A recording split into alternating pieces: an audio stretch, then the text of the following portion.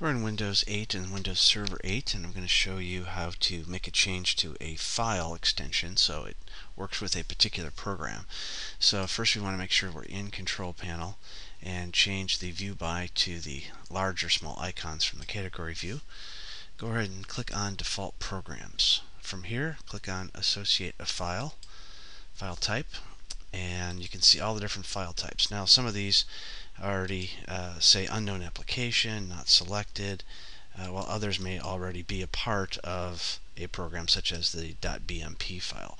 So what we can do is we can just go ahead and double click on any one of the files that we want to change, and we'll just go ahead and double click on there. We can see all the different files we can associate with this particular file extension. When you find the one you want, you can just double click on it, and then from then on it will be associated with that. Make sure you don't do this to any system files, or those system files may stop working properly. So you don't want to end up breaking some of these programs. And when you're done, you can just go ahead and click Close.